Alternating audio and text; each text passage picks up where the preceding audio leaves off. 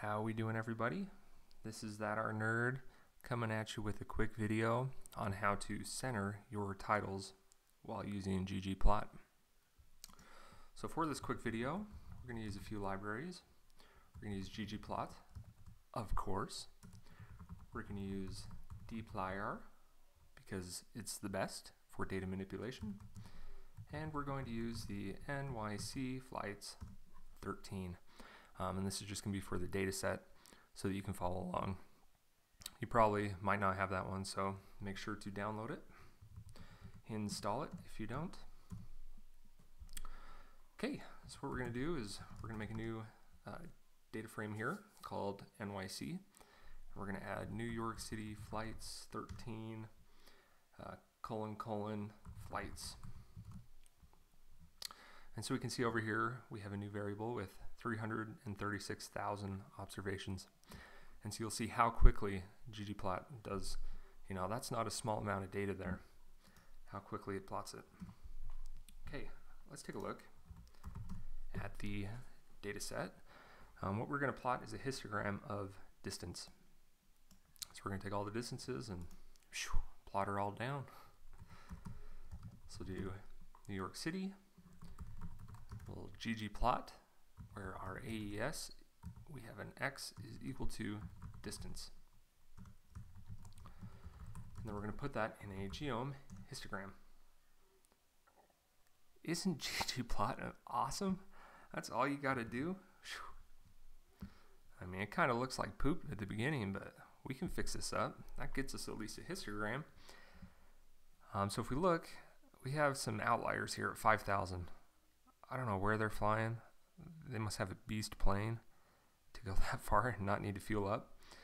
But it makes our graph look a little funky. So let's filter these out so we're only looking at 3,000 and less. So this is where our dplyr is going to come in. So we're going to filter.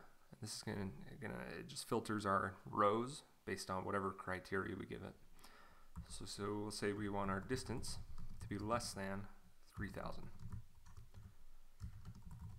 So this is going to keep all the observations where our distance is less than 3,000. That's looking better. There's still some holes in here. I don't know, maybe it'll look better with more bins. You can see we get a warning down here where they default set our bins to 30 and they say it might be better with something else. So let's try 100 and see how it looks.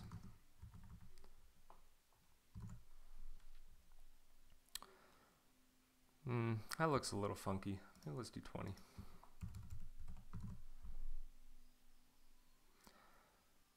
All right, that looks better.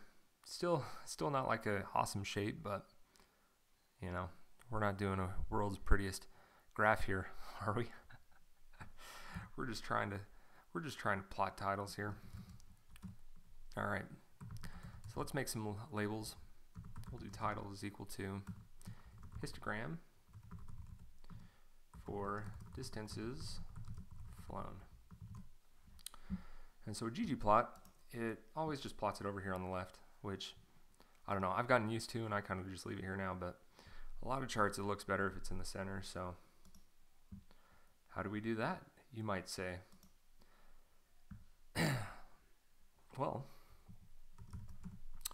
we're going to do a theme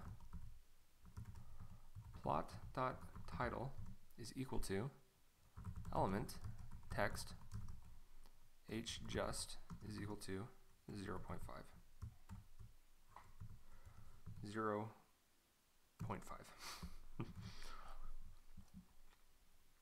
Histogram for distances flown, right in the center. But we can make this graph look even better, okay? And you might not have asked for this, but you're gonna get it, okay?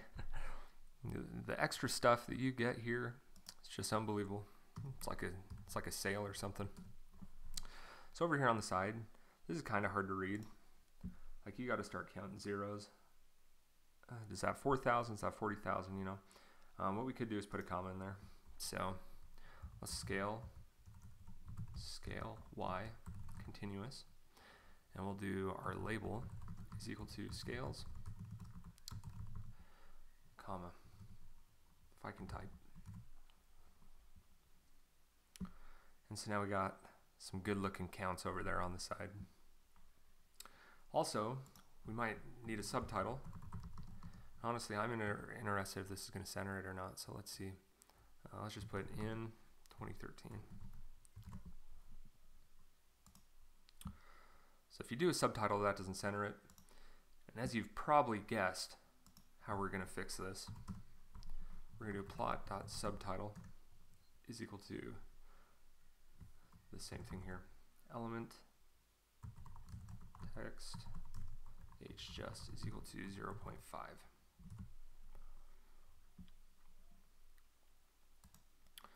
And now, work of art, okay?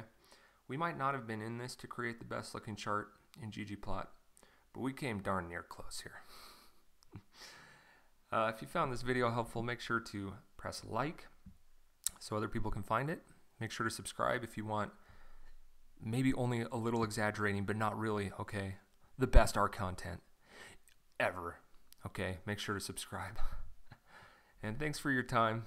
Have a good day. I hope you found this helpful. See ya.